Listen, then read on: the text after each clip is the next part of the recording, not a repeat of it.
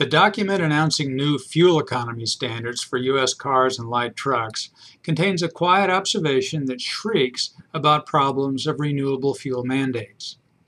It comes from the Environmental Protection Agency, which, with the National Highway Traffic Safety Administration, has raised the corporate average fuel economy target for model year 2025 to 54.5 miles per gallon. The program, extended by the new regulation, links vehicle fuel mileage with emissions of carbon dioxide.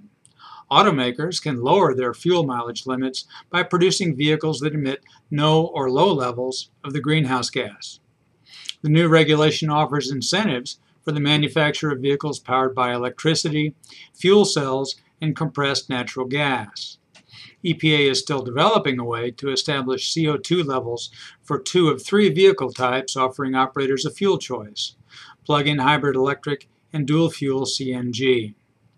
EPA must make assumptions about how much time these vehicles run on gasoline and how much on the alternative fuel. In determining what it calls the utility factor, it will assume the cheaper non-gasoline fuel dominates, since it says that was the main reason for purchasing the vehicle. For flexible fuel vehicles, which can burn gasoline containing as much as 85% ethanol, or E85, EPA won't set a utility factor.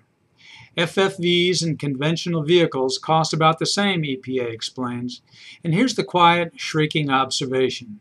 Quote, "Historically, consumers have only fueled these vehicles with E85 a very small percentage of the time." End quote. Indeed, E85 sales far undershoot expectations that helped compel Congress in 2007 to set ethanol sales mandates, fast proving to be unachievable.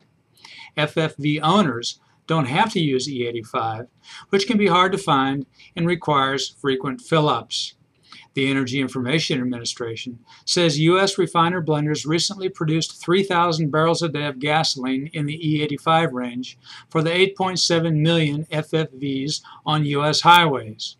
For every FFV, that's an average 5 gallons a year. Automakers and consumers happily avail themselves of incentives to buy and make FFVs, and if FFV drivers happily avoid the fuel the incentives exist to boost. I'm Bob Tippie, editor of Oil and Gas Journal, and that's the editor's perspective for August 31st, 2012.